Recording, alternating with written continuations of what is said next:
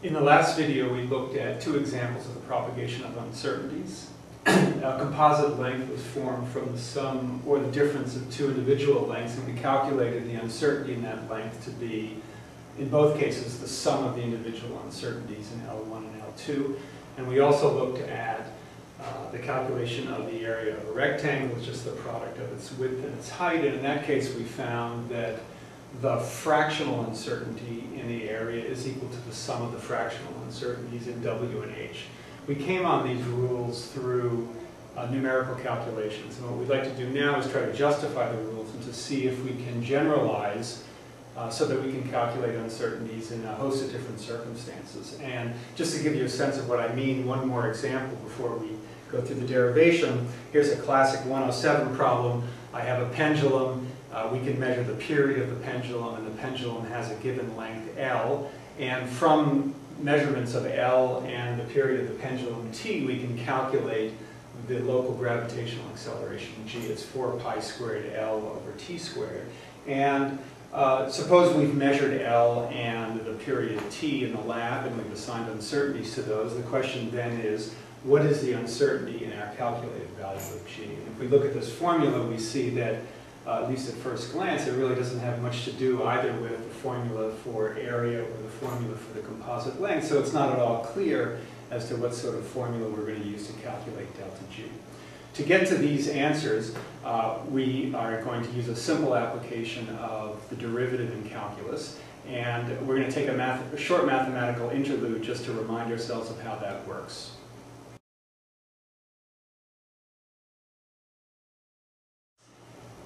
Okay, here's our mathematical interlude. Suppose we have some function z of x, it's this yellow curve. We know the value of z at some point x0, and we'd like to calculate the change in the function z. So here is z evaluated at x0, and we'd like to calculate the an expression for the change in the function z when x changes by some small amount delta x. So we're looking for delta z, we know delta x, and we know x0. A standard application of derivatives in calculus tells us that an approximate expression for the change in the value of the function is that delta z is approximately equal to the value of the derivative evaluated at the point x0 multiplied by delta x. And just to remind us where this expression is coming from, I've tried to blow up this plot in the plot on the bottom. So here's a portion of the yellow curve, and I've plotted in red the line that has a slope equal to the value of the derivative evaluated at x0, and that line goes through the point x0. And if we look at this expression, we'll recognize pretty quickly that, in fact, all it's telling us is that if we consider this red line, the change in the value of the line, which is this vertical amount right here, is simply equal to the following. Here's delta x.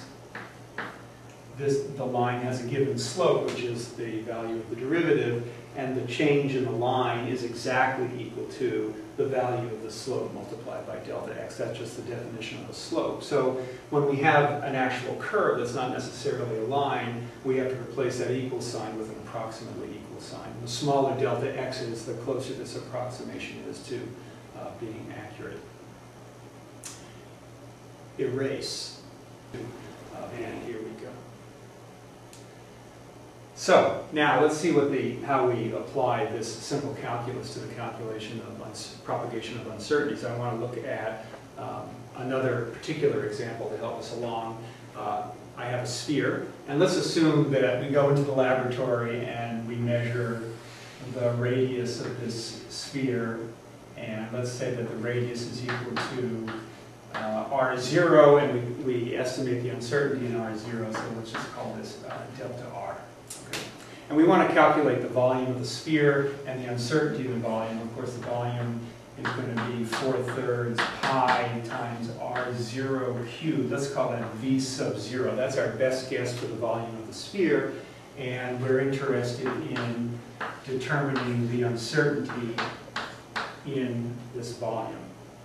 So, what's the connection to this bit of calculus that we just talked about? What we'll do here is we'll consider the volume V of the sphere as a function of a variable r. So we'll write v of r as 4/3 pi times r cubed. And making a connection to the plots that we just had on the board, I can plot the volume of a sphere versus its radius, and that plot is going to look something like this. It's a cubic, so it's going to be going like that. If the sphere has a radius r0, then its volume is right here. This is the point v0.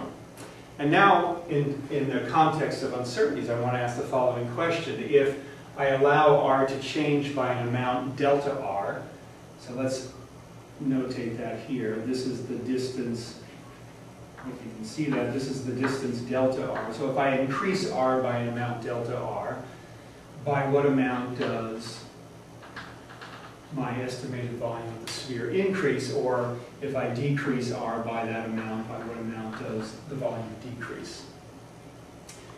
When described this way, we can see the immediate connection to the calculus, and that is that we have some function of the variable r, and the change in the value of our function v is simply going to be equal to the derivative of v with respect to r, evaluated at r0, multiplied by the small change in r.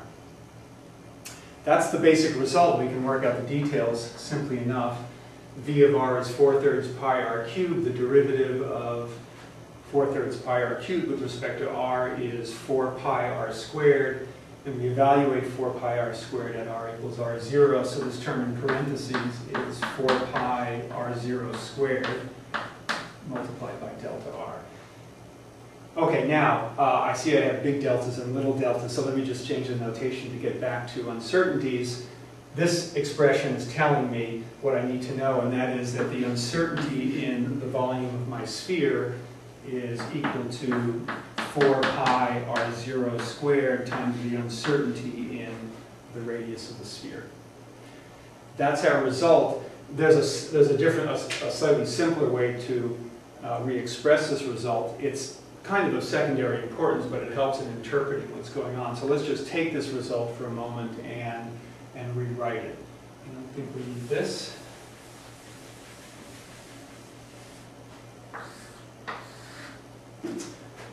Delta v is equal to 4 pi r0 squared times delta r. I'm going to divide left and right hand sides of the equation by the best guess at our volume, which is v0, and I'll write it as v0 on the left and as 4/3 pi r0 cubed on the right.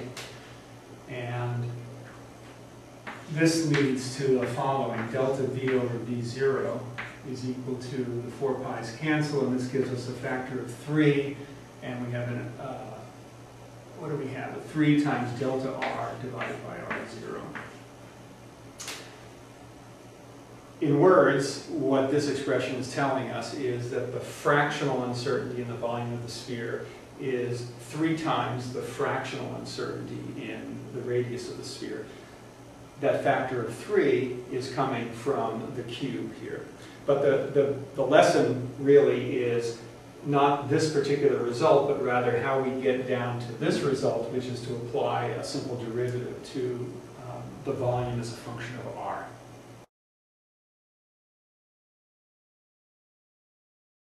Our example of the sphere is an example where we have one parameter that we're after, the volume of the sphere, which is determined by one measured parameter, the radius of the sphere. And I generalized the result for the uncertainty in the volume on this first line on the board.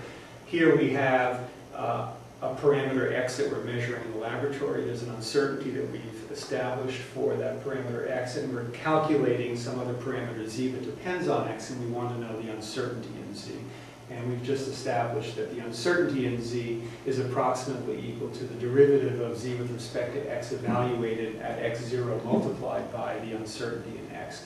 One more thing that I should add here is that this derivative may be positive or negative, and by convention we talk about uncertainties as always being positive, so I'm going to include an absolute value sign on the derivative of z with respect to x.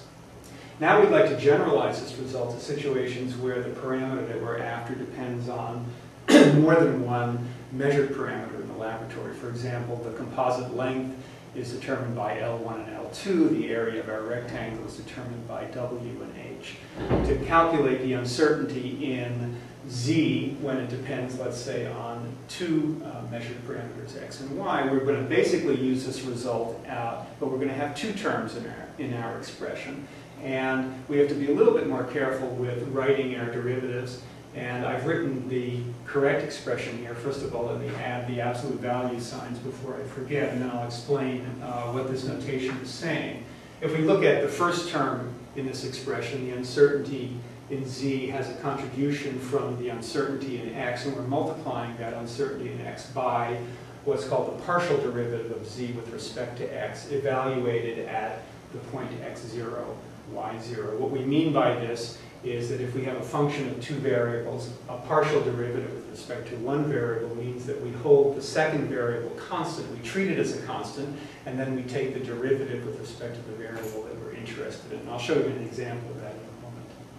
We add to this term a second term, which is taking into account the fact that our second parameter y also has an uncertainty delta y. And this time we're going to take a partial derivative of z with respect to y, again evaluating at the point x0, y0. So there are two contributions to the overall uncertainty in z. And of course, if we have 3 or 4 variables, you can imagine more terms in this expression. Now I think what I'd like to do is illustrate this expression with the example that we were talking about in our first video, which is the area of a rectangle. So let's take a look at that expression one more time. The area of a rectangle, of course, is just its width times its height, and translating that equation into the mathematics that we're using here, we're going to consider A to be a function of the variables W and H. And then the uncertainty in A can be written as the sum of two terms involving partial derivatives of A with respect to W and H. So let's go through that and see how quickly we can come up with a result. Just rewriting this expression for A, the uncertainty in A should be the partial derivative of A with respect to the first variable W, evaluated at W0, H0, multiplied by the uncertainty in W, and there's an absolute value sign here, plus the absolute value of the partial derivative of A with respect to H, evaluated at W0, H0, close, let's see, parentheses, close parentheses, multiplied by the uncertainty in H. That looks complicated, but it's going to simplify it really quickly. The uncertainty in A is the partial derivative of A with respect to W is very simple. The function A of W and H is simply equal to the product WH. If I want to take the partial derivative with respect to W, the instruction is to treat H as a constant and take the derivative of this expression with respect to W. The derivative of that expression is simply H. So this derivative is H. But now I'm instructed to evaluate that derivative at the point W0, H0, so this becomes H0. That's our measured value for the height of the rectangle. So this first term is just H0 times delta W. And the second term is just as simple. The partial derivative of A with respect to H means we'll hold W constant and take the derivative with respect to H. That derivative is simply W, evaluated at the point W0, H0. That's W0, and we're multiplying by delta H. That doesn't look like the result that we had in the last video, but we can make it look like that result by simply dividing both sides of the equation by our best guessed value for the area, which I'll call A0. A0 is W0 times H0.